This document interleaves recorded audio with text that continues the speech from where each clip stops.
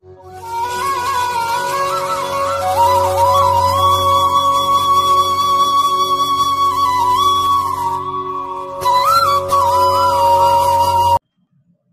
so today we'll start and finish off with the last topic of this unit, which is AC network analysis. So AC analysis or AC network analysis using mesh is included in your syllabus. So we'll start and finish up with this. So in mesh analysis of DC networks, whatever we have seen, the same thing you have to repeat in this AC analysis of mesh analysis of AC network. So entire things are same. That is 4 types of problems. Same here also. One is either voltage source, and in DC analysis there was only the resistances were there. So instead of resistances, along with resistances, there may be inductance or capacitance may be there, but their resistance component is given to you. So no problem. Only a complex part will be included in that. Either it will be J or minus J included with that particular ohm term. So that's all. Then first type of problem, only voltage source and along with these impedances will be there. Second type of problem, current source may be added in that, and current source will be at the outer part of the circuit. So it is not common between any two mesh. Then third type of problems are the super mesh. That is, the current source is common between two meshes. So that is the super mesh. And fourth type is the dependent sources. So all 4 types of problems will start and finish off today itself. Okay. So first I'll stop my video and then start. Okay. So using mesh analysis, you have to calculate the current I1 and I2 in the network of this figure. So this is the AC voltage source, which is 100 angle 45 degree. And the polarity is given here, plus minus, just to say this is the positive or phase terminal and this is the neutral terminal. So that whenever we'll apply KVL for this, this will be the positive terminal and this will be negative terminal as usual. Okay. So this is voltage source given to you. This is resistance and inductor. Inductor of the resistance of inductor is given to you as J4 ohm. Then the resistance of this inductance is given as J10 ohm. And the resistance of this capacitance, it is given as minus J10 ohm. So for inductance, it is always plus J. And for capacitance, it is always minus J along with the constant. And that will be the resistance of that. Okay. So simply in the same manner, we'll take 2 meshes and take clockwise current as positive. Let us say I1 and I2 currents are flowing in the 2 meshes. So apply KVL for mesh 1. So if you will apply KVL to mesh 1, you are moving in this source from minus to positive, negative to positive terminal. So means it is plus. So plus 100 angle 45 minus, for this you can club them. So minus of 3 plus J4. So minus of in bracket 3 plus J4 into I1 minus J10 into I1 minus I2 equal to 0. So after applying KVL to this first mesh, you will get this equation. Now club all the terms of I1 together, I2 together and constants on another side. But while clubbing all the terms, you have to take care that in complex numbers, if they are of this A plus JB form, then only you can add or subtract. If it is of this rectangular to polar fashion, means R angle theta, then you cannot add them. You can divide or multiply in this polar form, and in this rectangular form, you can only add or subtract. So while adding or subtracting, you take care that they are in A plus JB form, and while dividing, no need to then rearrange, because of the calculator. On calculator, we'll see how you can directly divide or multiply or add or subtract all these terms. Only while clubbing the terms together, you take care that you are adding or subtracting only the rectangular part or Cartesian part, that is A plus JB format, not R plus theta format. Okay. So after this, you will get this equation, and let us say it is equation number 1. Now apply KVL to mesh 2. If you will apply KVL to mesh 2, then you will find that it is minus J10 into I2 minus of, in bracket you write minus J10 into I2, and for this J10 it will be I2 minus I1. So minus J10 I2 minus I1 plus J10 I2 equal to 0. This is, let us say, after clubbing the terms, J10 I1 equal to 0. That means I1 equal to 0. This is second equation. Now you have got directly value of I1 from this equation 2. You substitute this value of I1 here, and you can calculate value of I2. So I2 will be equal to directly this 100 angle 45. This term, you take it on that side. So it will be directly, you can say this I1 multiplied by, means I1 is 0. So this term will vanish, and only this minus J10 will be at the denominator. So I2 will be 100 angle 45 divided by minus J10.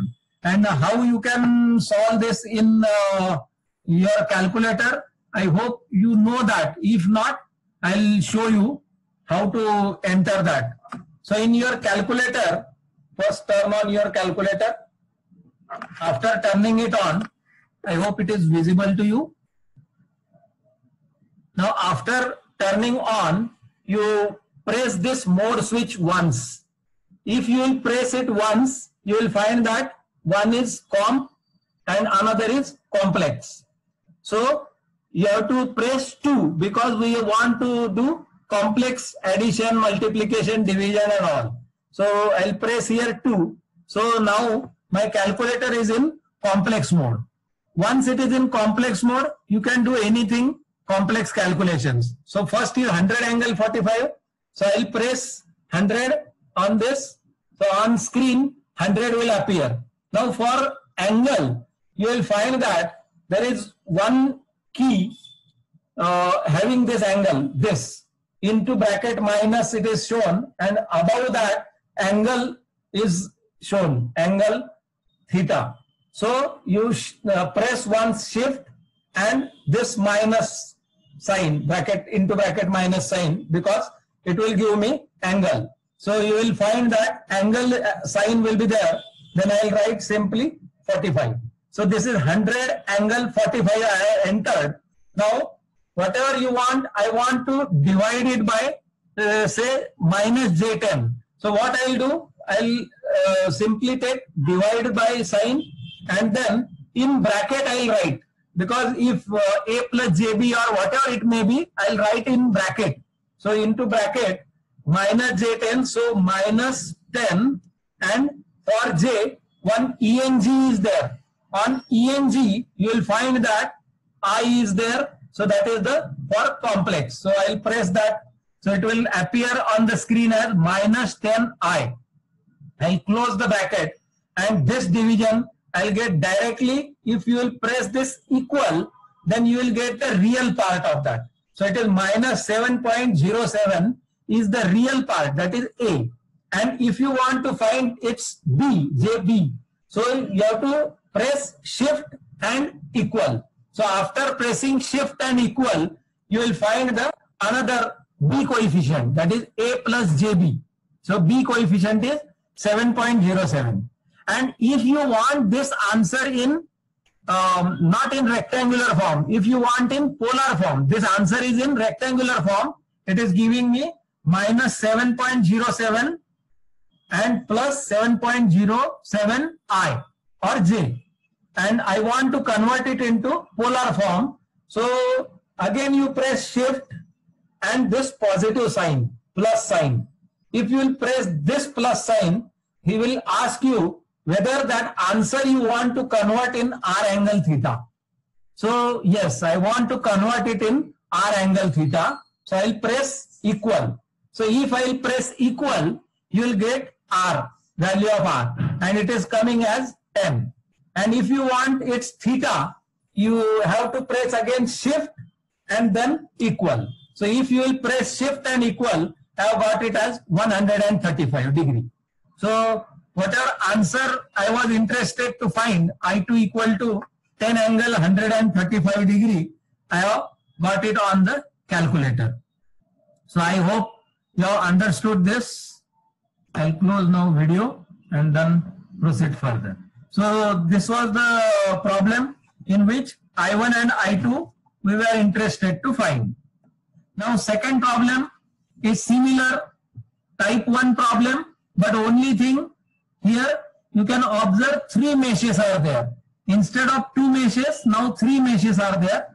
Find out mesh currents I1, I2 and I3 in the network of this figure. So this is first mesh, second mesh and third mesh.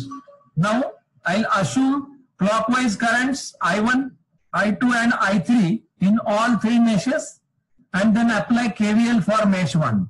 If I'll apply KVL for mesh 1, I'll start from this. Through this source, current is flowing from negative terminal to positive terminal. So same terminology, it will be positive. So plus 10 angle 30, then minus 5 minus J2, minus of, I'll club these two terms 5 minus J2 into I1, minus 3 into I1 minus I2 equal to 0. So this is the KVL equation of first loop. Now again rearrange the terms, club all the terms of I1 together, club all the terms of I2 together and constants on another side. So you will get this equation 8 minus J2 I1 minus 3 I2 equal to 10 angle 30. Let us say this is equation number 1. Apply KVL to mesh 2. So you will get this minus 3 I2 minus I1 minus J5 I2 minus 5 I2 minus I3. So it is same as that of we have done in the DC analysis. Okay. Then club all the terms of I1 together, I2 together and I3 together and constants on another side. Say this is equation number 2. Then apply KVL for mesh 3. It is minus 5 into I3 minus I2. Then minus 2 into bracket minus J2. So minus of 2 minus J2, this is in bracket and into I3 will be equal to 0. Again rearrange the terms, club all the terms of I2 together, I3 together, constants on another side. Say this is equation number 3. Now I have got 3 equations and 3 unknowns. So I have to solve this by a Cramer's rule, because for solving this complex directly you cannot solve it on the calculator. So you have to use Cramer's rule only. So for using Cramer's rule, first I'll write all these equations 1, 2, 3 in matrix form. So in matrix form I'll write a coefficient matrix of A, B and C, coefficients of I1, I2 and I3 in equation number 1. Coefficients of I1 I'll place it here, I2 and I3. Second equation, coefficient of I1, I2, I3. Third equation, coefficient of I1, I2 and I3.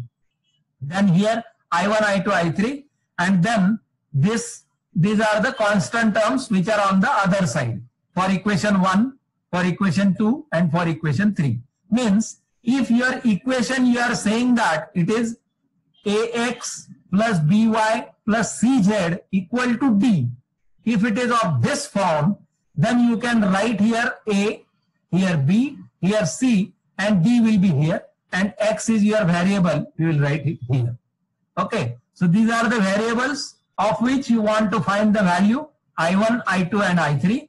It is a column matrix and your constants term, it is also a column matrix, and this matrix is a coefficient matrix of these variables, coefficients of these variables of all three equations. So this is a 3 by 3 matrix. Now if you want to find value of I1, then by Cramer's rule, you can find value of I1 as I1 is equal to determinant of this total determinant will be at the denominator, and for numerator, first column will be replaced by this column of constants, right? So I'll replace 8 minus J2 minus 3 and 0 by 10 angle 30, 0 and 0. So this will be my first column, second and third column will be as it is. And denominator will be the same coefficients of all these matrix written in the determinant. Okay, so I1 is equal to this 10 angle 30, 0, 0. I have replaced first column and the rest two columns are as it is, and the denominator term, it is the same this matrix but in determinant form. So you have to solve this determinant. And how to solve this determinant? Any determinant you can solve. This is 3 by 3 determinant. So you can solve it by this A into bracket this into this minus this into this. Okay. Then minus of this term into bracket this into this minus this into this. So that particular column you have to leave, and that particular row you have to leave, and the remaining you have to take product of this minus product of this. Okay. Right hand diagonal minus this left hand diagonal. So this you have to do. So after solving this, you will find the value of I1 as 1.43 angle 38.7. In similar manner, you can find I2. Denominator will be same. Only in numerator, now you want to find value of I2. So you will replace the middle row, that is second column by these constants. So first column you will keep as it is, so same as denominator. Third column is same as that of denominator. Only the middle column you have replaced it by this constant terms, and denominator will be same as it is. So after solving this, you will get the value of I2 as this. Then for I3, you have to replace third column by the constants, and remaining two columns are as it is. And then after solving this, you will get this answer. Okay. So it is the Cramer's rule, which you have already learned, but I have just refreshed or revised this Cramer's rule. Okay. So this is type 1 problem. Now in type 2 problem, there is a current source. So here a current source is added in the mesh, but it is not in the common to these meshes, means it is outside the loop. That's why it is a second type of problem. So how to tackle with second type of problem? You need not have to apply KVL to this particular loop, because directly a current source is given to you. So I1 is equal to 2 angle 30 will be first equation, and you have to apply KVL for this second loop. If you will apply KVL to second loop, then you can begin it with this 2 minus J2 with minus sign. So minus of 2 minus J2 into bracket I2 minus I1 minus J1 into I2 and minus this 8 angle 45 equal to 0.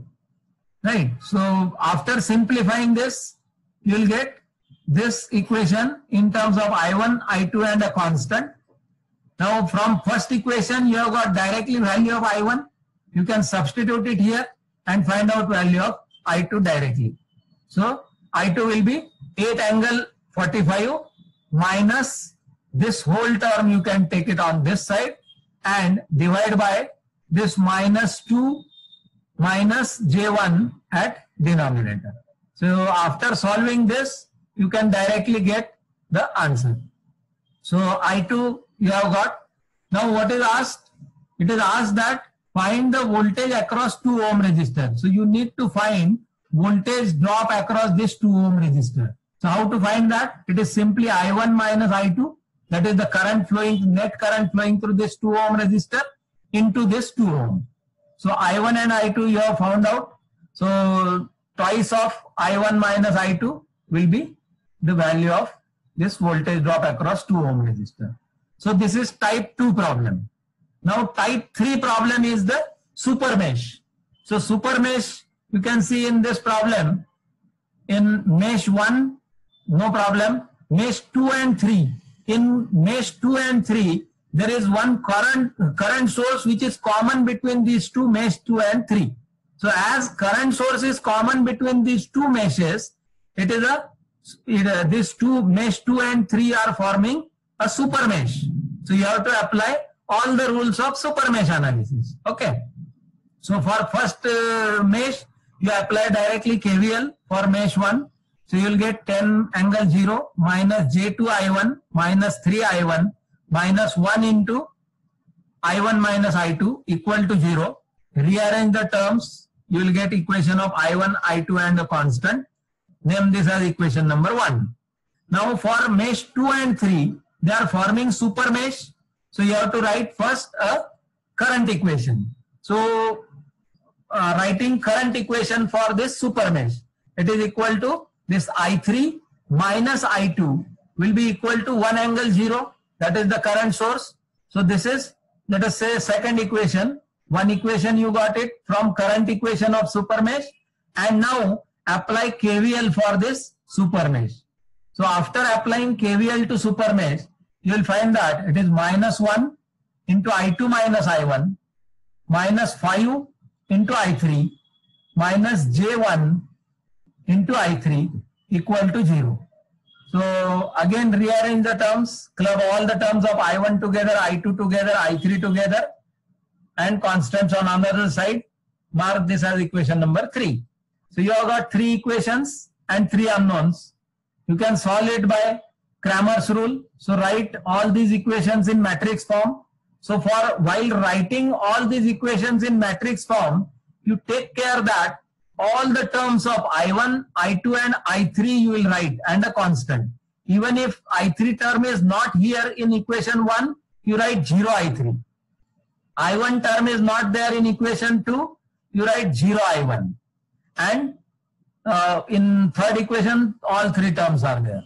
So you take care that if the coefficient is not present for that particular variable, you have to write it as 0.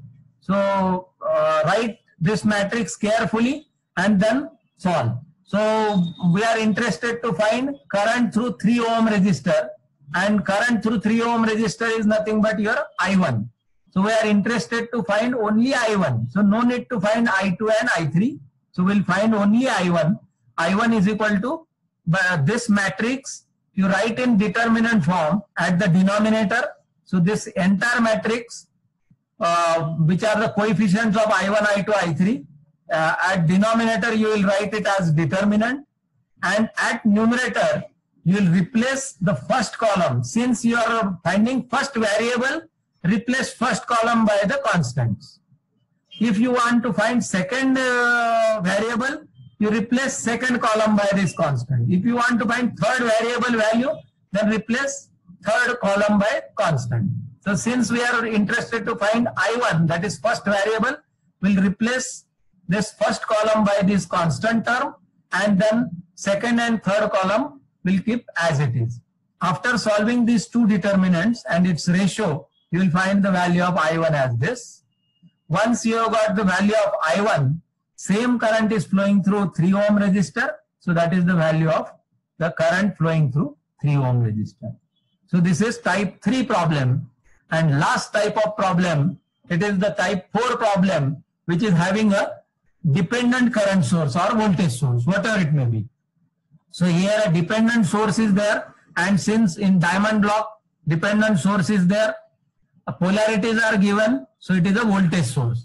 So it is a voltage source, and outside that block 2 I1 is written. That means it is a current dependent voltage source. So whatever it may be, simply you apply KVL you assume two currents, I1 and I2, both in clockwise direction as the positive currents, and then apply KVL for both these loops. If you will apply KVL for this first loop, I'll start it from this. So it will be 100 angle 0 minus 3 I1 minus J4 into I1 minus I2 equal to 0. So this is the equation. I'll rearrange the terms, club all the terms of I1 together, I2 together, and constant on other side. Say this is equation number 1. Then apply KVL for this second loop. If you will apply KVL for this loop, then you will find this minus J4 into I2 minus I1 minus of minus J2 into I2, then this minus 2I1 equal to 0. Then rearrange the terms, club all the terms of I1 together, I2 together, and constant on another side. Mark this as equation number 2. Now solve these two equations with two variables. Either you can solve by Cramer's rule, or if only two variables are there, you can see here, it is very easy to see. This is minus J4 term and this is carrying minus J2 term of I2 coefficient. So if you will multiply this equation number 2 by 2, then you will find that this term will become minus J4. And if you will subtract this equation 2 from 1, then this I2 term will get cancelled. So only I1 term will be there. You can add these two terms and rearrange, find the value of I1. So I1, it is coming out as 100 divided by 7 minus J4, that is equal to 12.4 angle 29.75 degree ampere. So this is value of I1. You have got I1 value. You substitute I1 value in any of these two equations and you will get the value of I2. So I2 value is coming as 27.7 angle 56.31. So this is the last type of problem. And in this, another one more we'll see, that is if it is a voltage dependent voltage source is given, this is the network given to you, then assume these currents, clockwise directions of these currents, they are the positive currents. Now apply KVL for this particular loop, first loop and second loop. That's all. So if you will apply KVL for first loop, you will find that this 9 angle 0 minus 6 I1 and this term, it is minus of minus J3 into I1 minus I2. Okay, and same is the Vx. So you can write equation for Vx term, you can write Vx is equal to again this I1 minus I2 into J3 minus of minus J3. Okay, that is the value of Vx. Now apply KVL for second loop. If you will apply KVL for second loop, it is this minus of minus J3 into I2 minus I1, then plus 2Vx minus 3 into I2 equal to 0. So this is second loop in which you have applied KVL. Now Vx value you have already found out. You substitute the value of Vx here in terms of I1 and I2, so that only two equations will be remaining and both are in the form of in terms of I1 and I2. And you can find the values of I1 and I2 either using this matrix form and Cramer's rule, or you can solve them simultaneously by multiplying one equation by something and then adding or subtracting. But it is in this example you cannot see that, so it will be better if you will use Cramer's rule. So by using Cramer's rule you can find the values of I1 and I2, right? So that's all. Thank you, friends. So this completes your first unit. So I hope you have understood the things. I'll switch off recording first and then we'll discuss.